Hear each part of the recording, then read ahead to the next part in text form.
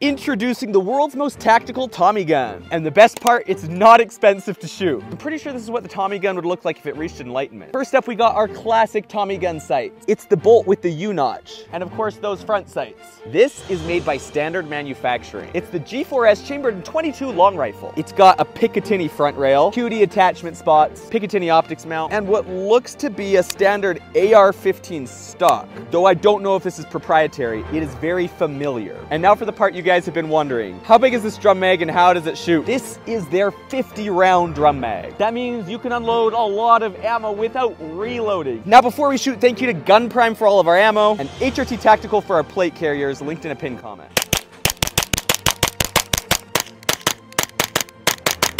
And it's probably the most affordable street sweeper you can shoot.